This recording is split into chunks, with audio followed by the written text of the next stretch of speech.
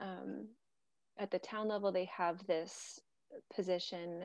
There's a woman who's the arts and culture coordinator, and she has secured a lot of locations that are rented specifically for artist use. So along the waterfront, the Hyannis waterfront at the harbor, they have a lot of sheds. They call them the high arts shanties that artists can use as like a pop-up craft venue. I think they do some like fine art stuff too, but it's mostly like craft and artisan items. And then they have 3 buildings that are just 1 block off of Main Street that they call the High Arts Campus. And so one of them is a live-in artist studio. One is it was a barn, and they've turned that into gallery and studio space. And then the other location is a former sea captain's home. And back in 2019, some friends of mine were running a theater out of the barn, and they said, "Hey, did you know that we were coordinating an event together?" And they were like, "Hey, did you know that the gallery next door is open?" And so I was able to go to this arts and culture coordinator and say, "Hey, like, I want to start an alternative art gallery here." I had 0 experience, 0 plan, but I found 2 collaborators at the event that I was helping coordinate, a poet and a dancer, and I was like, "Hey, like, let's start this thing." And so we opened in August of 2019, and at that time we were focusing on exhibitions, and we realized that we were less of like a traditional retail gallery, which is what our community is more familiar with, and more of a museum setting, where we were putting together more curated exhibits centered around a topic, and we were typically choosing topics that were relevant to current events and current cultural questions. And then we were also focusing on community-centered events like an open mics and book club discussion groups.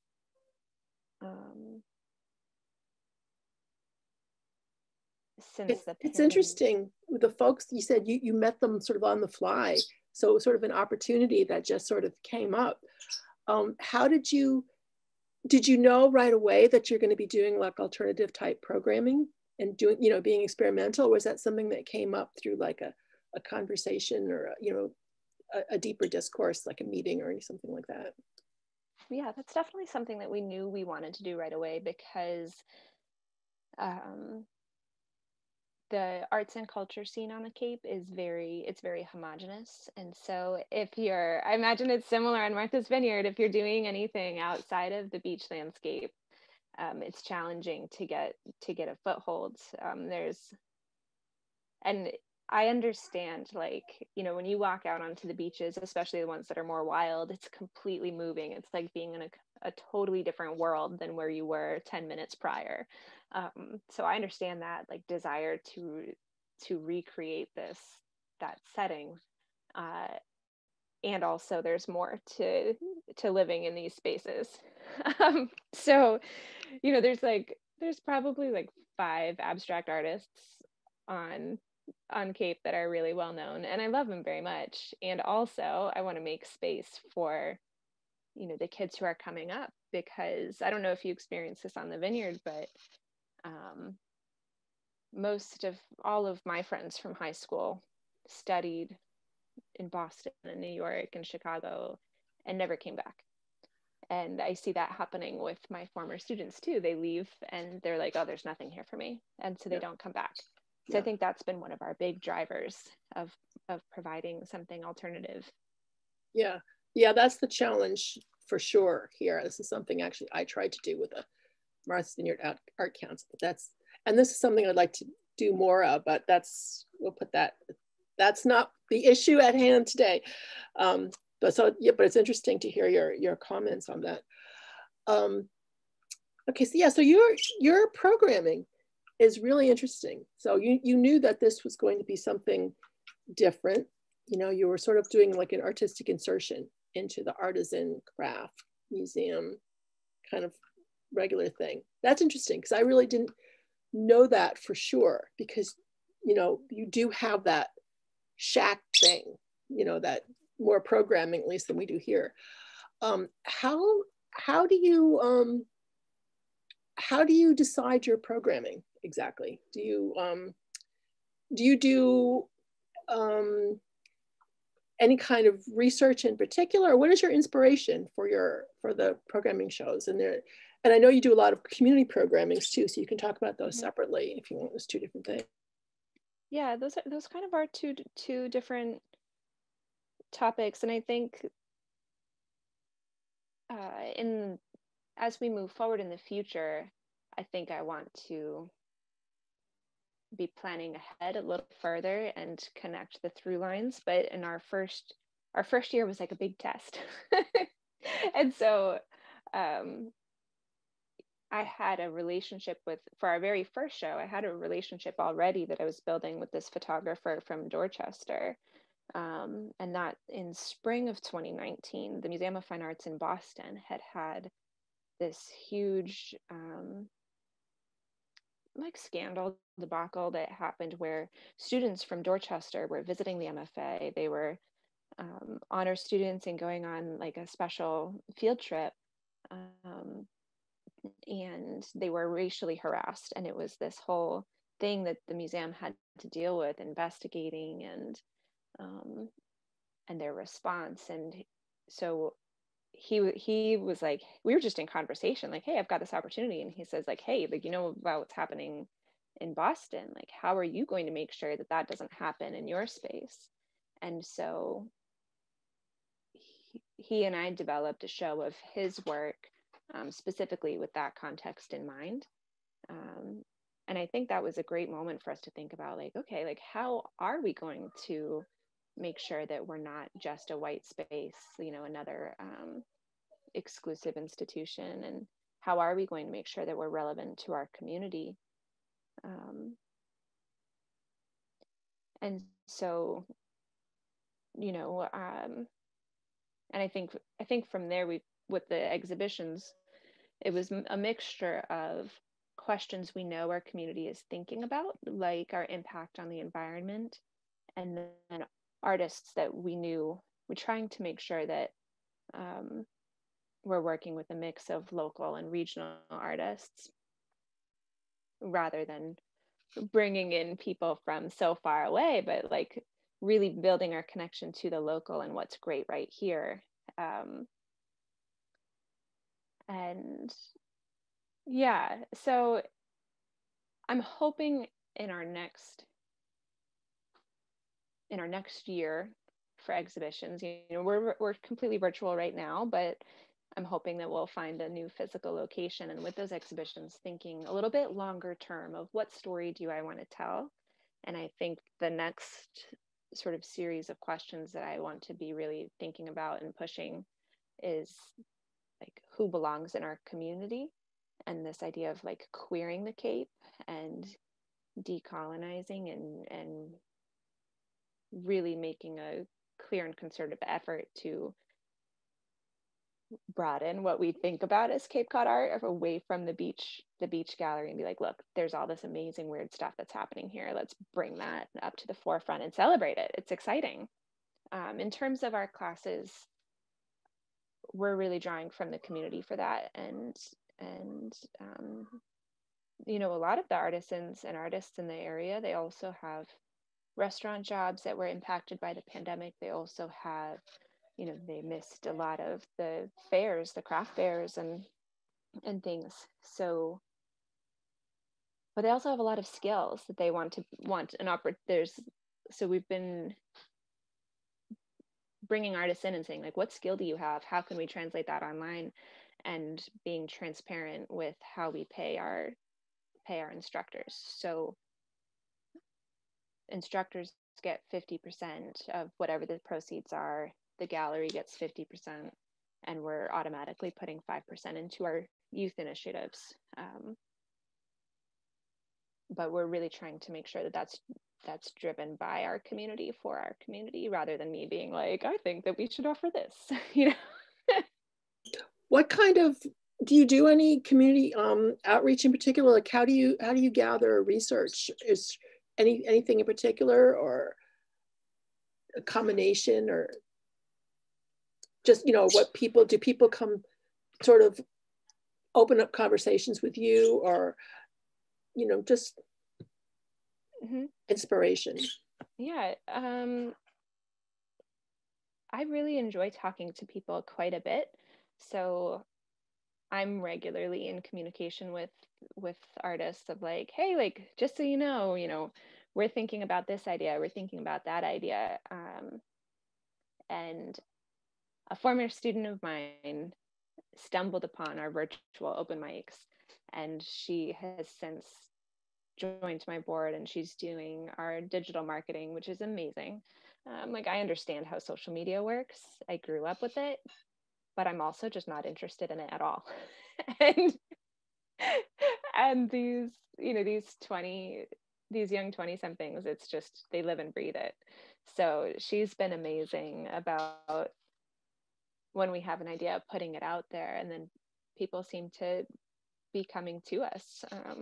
So that's, But that I was think, actually one of the questions that I wanted to ask you too, is like how, how you're using social media, and how you think that's what is the role that it plays in this. So that sounds really interesting. What kind of, is she doing, like Instagram, or is she doing like TikTok, or just sort of? We're mostly on Instagram right now. Instagram and a little bit on Facebook. I think Facebook works a bit better for events. And we haven't gotten into TikTok. I don't know That's enough next. about No. it. Yeah, maybe when we're in person it will make more sense. I just don't really know, like, what would we put on there to be relevant right now. Yeah, well, it's interesting though that it's that you how you're sort of building it into it. Yeah, integrating it in with your programming a little bit too. You say you have like a virtual open mic night. Yep, that's on the second Friday of every month, and we meet via Zoom. And it's really sweet. Like, I think when we were in person, the open mic was like my favorite thing. We would get sometimes like 30 people crowded into this little room. Wow. And we didn't serve alcohol, because it was town property. It was not legal for us to do that.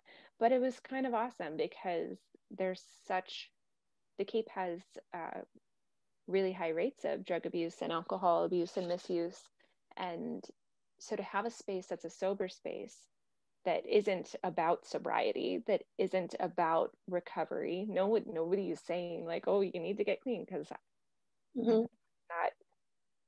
I'm not interested in telling anyone what to do with their life. I just want to have a place for people to get together. And I think that was something that people in our community valued, because when you are trying to be sober, there's not a lot of places to go. Everything is so booze centered. So yeah, I think we have a lot of similar issues on the island as well. Yeah, and that's an interesting point. I hadn't thought of that too. To go somewhere where you're not constantly reminded that you're in progress in that way. yeah, and I'm not gonna judge anybody, but like, there's so much that you need to cope with. I just hope that my friends can be safe. That's all that I ask for. Just be safe. Yeah. I know that was one of your projects. I remember that, about the portrait project.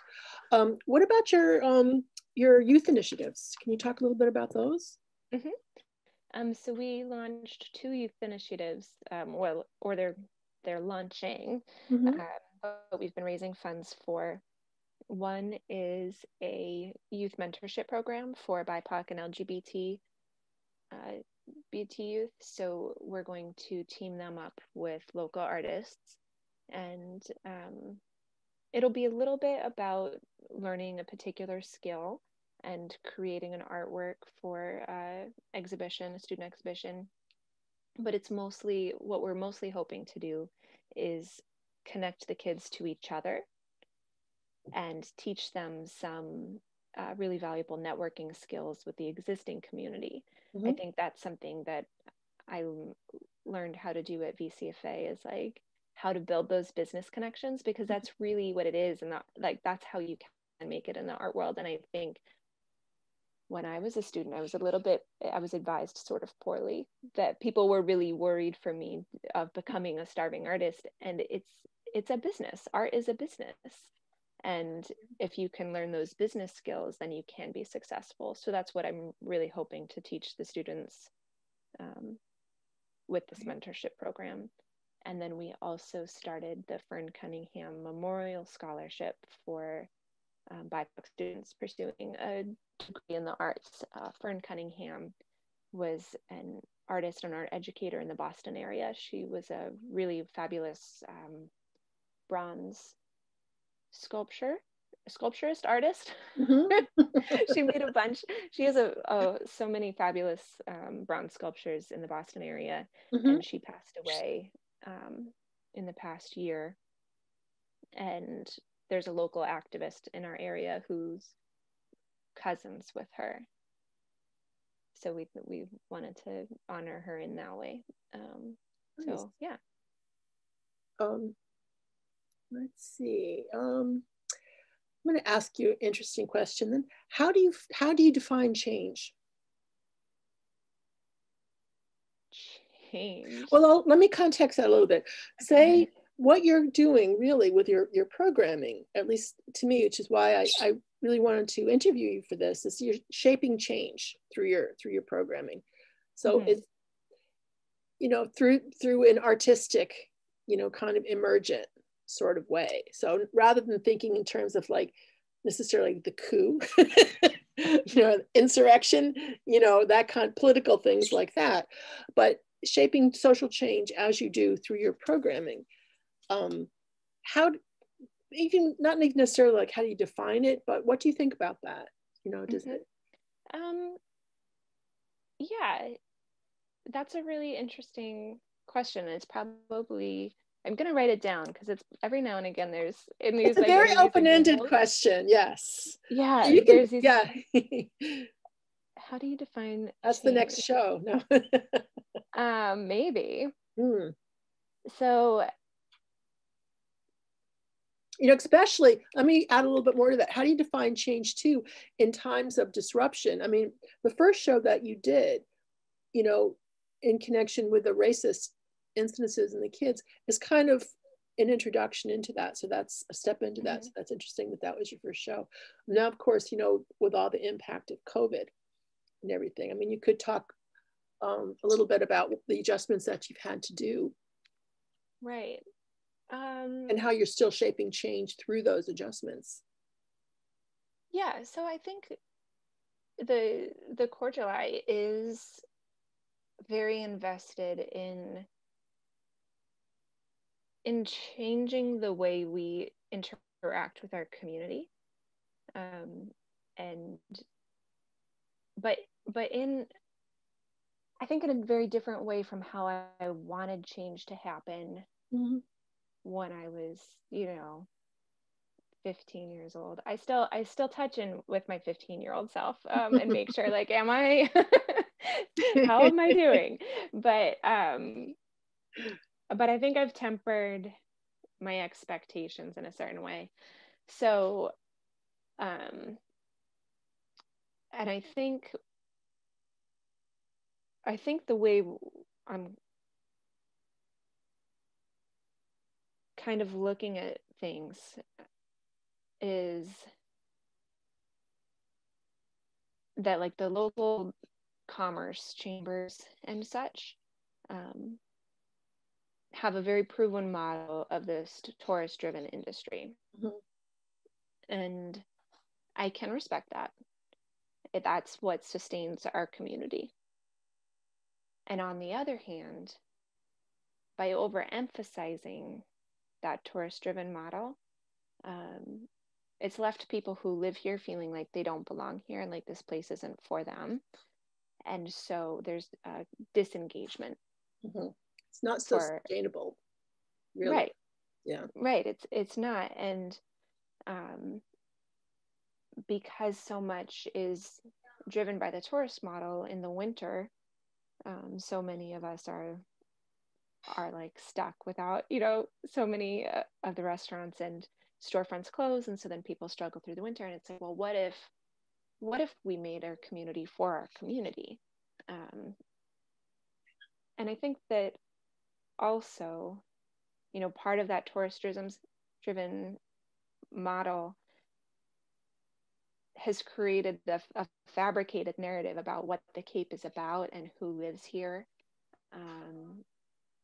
In Hyannis, it's very Kennedy centric. And there's this projection of a white, affluent, maritime, like nautical type of story. Mm-hmm. Meanwhile, there's been, like, the Cape Verdean diaspora has been here for centuries, since whaling, centuries. And never mind the Wampanoag people who still live here and still exist here. And so, the there's always been a queer community. Like, these things, they're right there. And so my goal, I think, is to kind of lift them, like, really gently, like, lift this up and like make this community.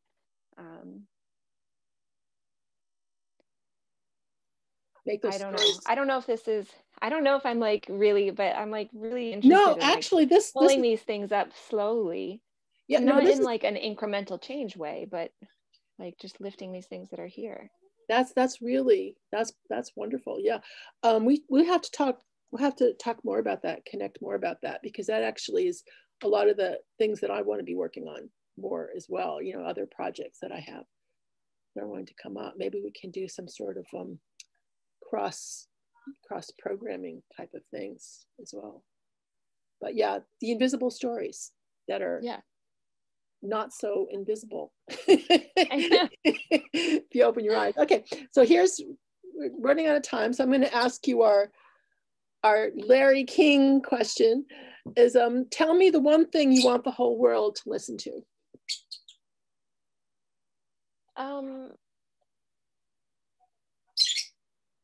It's my lovebirds. That's a good question.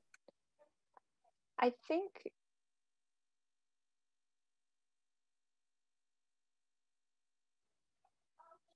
I don't know. I'm always doing so much and like thinking about so many things at one time.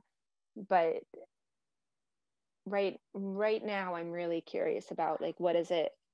How can we really be supportive of our communities and really going to the people and seeing what do people actually want?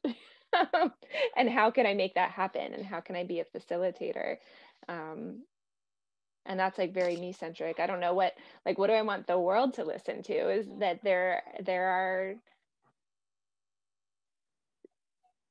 there's different ways that we can be and different ways that we can support each other, and making the focus on others and on the community as a whole, I think. And how can we support those who maybe aren't being listened to?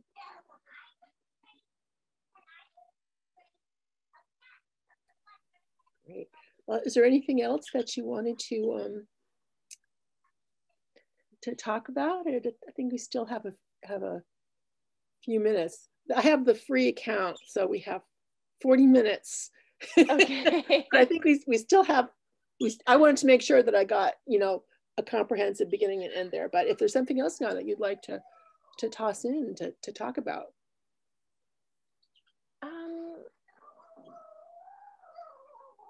I'm not sure. Motherhood is very much part of your practice as well, which I think is really, really interesting. I loved your drawing series, by the way. Thank you. Yeah, I thought that was really, really interesting. Um, um, and I guess actually, okay, I'm going to ask a question. You said you had to give up your space, correct? Mm-hmm. Due to COVID.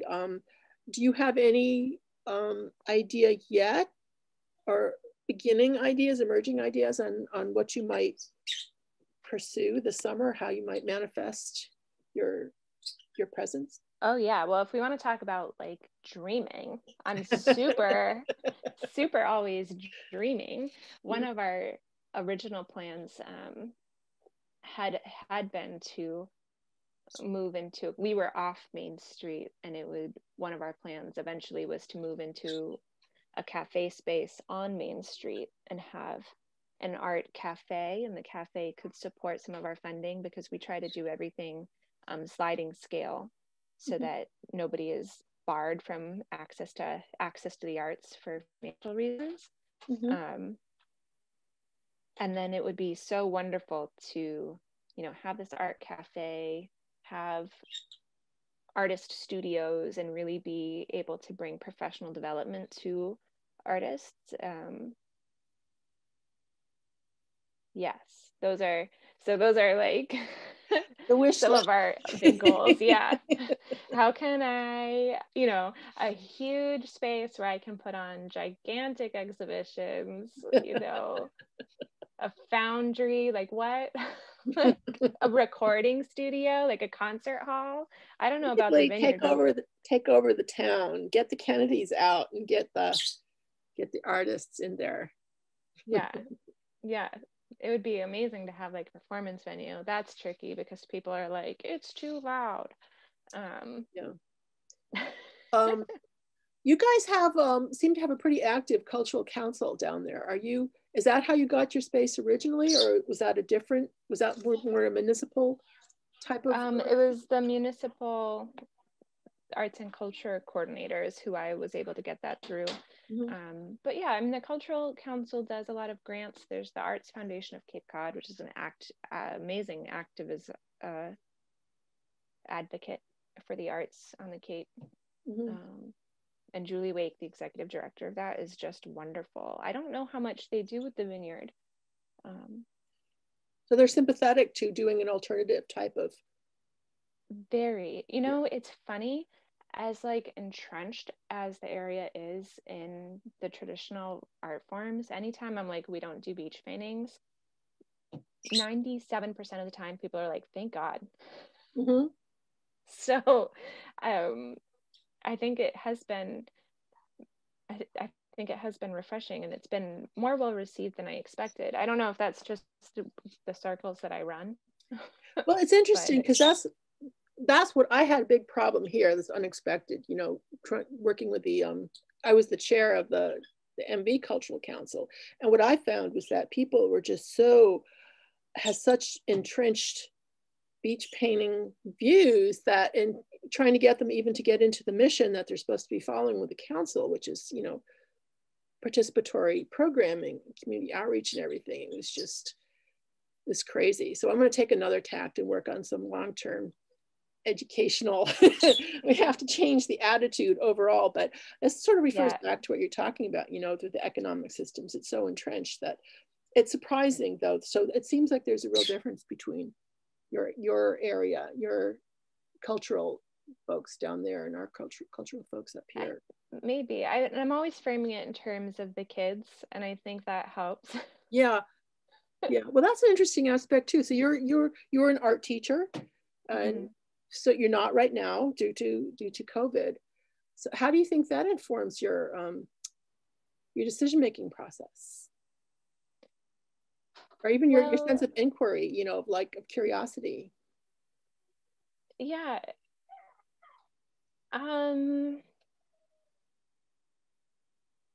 I think it's helped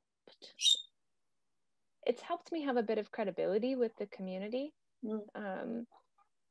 That was something that I noticed. So I was a very young parent, and as soon as I started to be able to introduce myself and say I'm an art teacher, the look of relief was like, oh, okay. But as as difficult as it is culturally to get like the respect and support from teachers, I think they are very much it. So I think that was able to help me build some trust, but also having those relationships already with the young adults of like, oh, I was your art teacher, remember? Mhm. Was helpful. But I mean, I don't know. Think I think just my experience of like having grown up here and seeing everyone move, um, and knowing that that's still happening with my students, that's that's been, That was an impulse to do it. yeah. Of course, a lot of folks are, you know, being regional scenes anyway, because, you know, for one reason or another. And of course, but then again, even areas like here, it's the same gentrification process. You can't afford to stay here either. So who knows where Right. they're going to go. Yeah. Oh, no, that's just a notice about my internet thing. Okay, so I think we're almost out of time. So I'll ask you one more quick question. Is there anyone that you consider like the biggest game changers that do the things that you do? I mean, are you inspired by anyone? Do you have any models? You know, I'm always looking to that core group of those 5 abstract artists as sort of my elders. Jamie Wolf had started. He was the founder of the Katuitt Center for the Arts. He's no longer a part of that group, but that was the first place that I saw a painting by Richard Neal, and he is a really interesting artist. This was like 2006 probably, so still very much in the war in Iraq, you know, what are we doing in the Middle East kind of time. And it was a painting of a soldier, but it was painted on all these scraps of wood and shrapnel. Like when you got close, it was like, wow, like look at what materials can be used for. You know, that was really exciting to me. Interesting. And yeah, and I think Katuitt has become less, their visual arts, they still are trying to be contemporary and interesting, but it doesn't go as far as I want. Like I would love to have crazy work like the New Museum in New York. That's what I want to full do immersive here. Experiences. That's what my dream actually is here. I'd like to do a contemporary art project space. So that's why I think, you know, Mass MoCA is always the way that Mass MoCA has programs for artist development, I think is a really wonderful model. And you did some of those programs, right? They're fantastic. The Assets for Artists programs are amazing. But then I'm also looking at like smaller like mutual aid groups as well. Like this book, Pleasure Activism, from Adrienne Marie Brown. Ooh. Oh yeah. I'm reading. I was reading Emergent Strategy by her. So that one I hadn't read. I want to read more of her work. I just love how it's centered in like a gentleness and a care, and it's not competitive. It's not cutthroat. Like I've never been competitive ever. I'm not interested in that. Me too. I mean, there's just so much. I myself, I have like this networky kind of feel, you know, it's all about associations and connections and things like that. Yeah. So cool. Okay, well, I think we have like a minute, so we'll wrap it up so that we can make it a cohesive end. Thank you so much. And I really appreciate it. It was really nice talking to you. It's nice because I haven't chatted at all since our graduation and our time and our influence from there. So that's another, you know, from Vermont College of Fine Arts. So that's another conversation as well. But I definitely would like to connect further with you as we go down the road, you know, as we work on these projects, because we may be able to get some networking done in that way. I'd love to do some strategic partnerships with places on the Cape. That's another thing that we really don't have here. People get so caught in their Yeah. Yeah. Oh, it's so hard. It's bad. Like I don't drive more than 15 minutes away from my house. I'll be like, you know what? I'm gonna go somewhere exotic today. Let's go to Yarmouth. And we can't even do that. We have 5 towns here, and each one is like, well, you know, who the heck are you? You know, don't Yeah. come over Yeah. here and do that. Oh man, it's so bad. But yeah. Yeah, we can definitely keep being in touch and sharing strategies. It's difficult. I really have like a huge conflict between what I want to do and the conversations that I want to have, and then the way that I don't know. It's hard to find some people who are interested in having big conversations, and so how do I maintain my down to earth feel and Me too. And then it's like, well, you sort of have to catch it on the fly, but sometimes you have to plan it. So you just kind of do it as it is. yeah. What my plan here, you know, with this, I like focusing on the qualitative research part of it. So that's a way to connect to through other projects like this where I'm doing research, even ones that are on my own projects.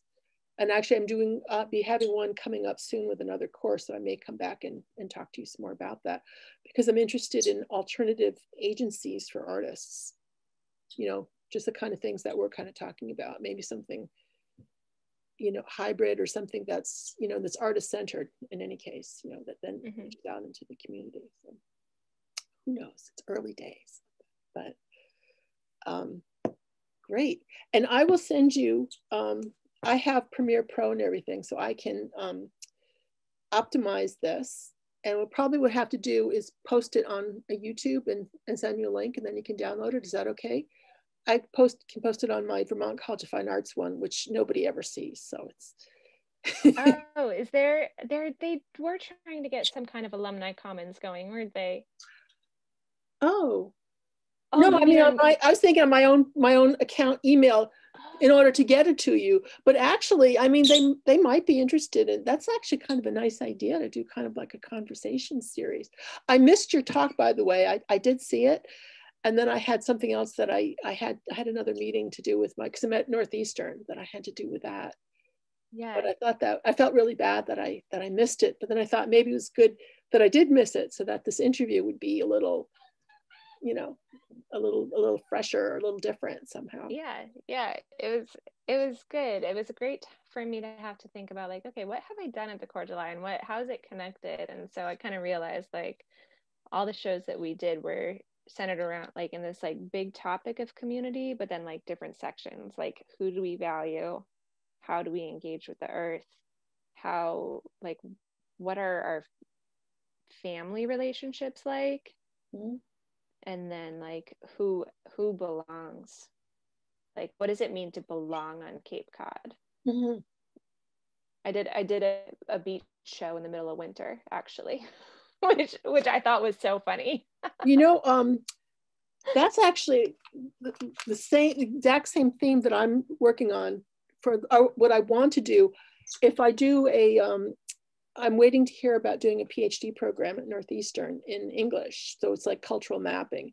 And that's actually the project that I proposed, but it was through like the embedded song or sounds or whatever, but looking at, you know, just that same thing about who belongs and who doesn't. Yeah. You know, we have a whole thing here about whether you're a wash ashore or you were born Right. here, you know, Oh yeah. all these crazy. We invited poets. So we invited poets to respond to that idea. And then I had two young queer artists. We put the poems on the wall, and then I had these two queer artists draw a mural right on the wall with pencil and charcoal. And when you first look at it, it was like, okay, like there's the bridges and there's like a lighthouse and some cottages, but like there was no real ground. The perspectives were all changing. And then they wrote quotes and thoughts about growing up queer. And so if you had like at first, if you just like looked, it was like, okay, whatever, Cape. And then if you like really spent the time, it was like, oh wait, like All these stories in there. yeah. Literally. Yeah. Oh, And that's it a was great project. the the poetry was really great too. And so I think drawing people in, drawing in with others and collaborating with others as much as possible has been really advantageous to what I'm trying to do, because I can't do it by myself. Yeah. I've got a whole team of people. We're all volunteers. Like, but all dedicated. Cool. Now, is the drawing, poetry drawing thing, is that was that recorded? Do you have, is that posted anywhere? I have some pictures of it. I don't have that many. There's some of it on our website. I don't have the poems up there. Because that happened, that was right when the pandemic started.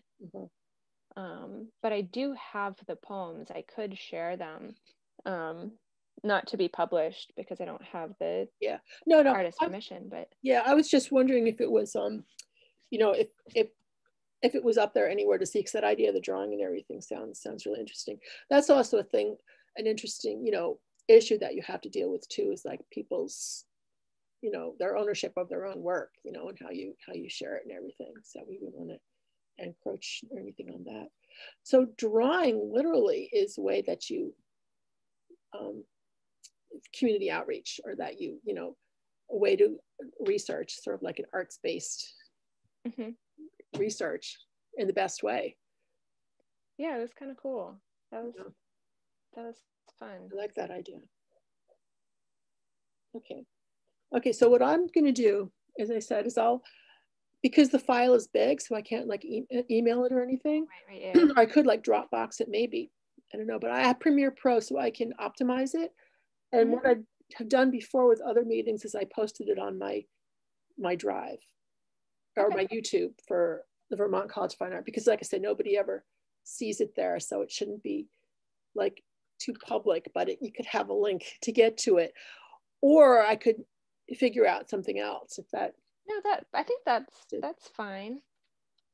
I didn't say anything awful. And I kind of, no, it's great. I kind of like that idea of the alumni, talking to Vermont College of Fine Arts, the alumni program, about like a conversation kind of series. That's another project that I've wanted to do in that too.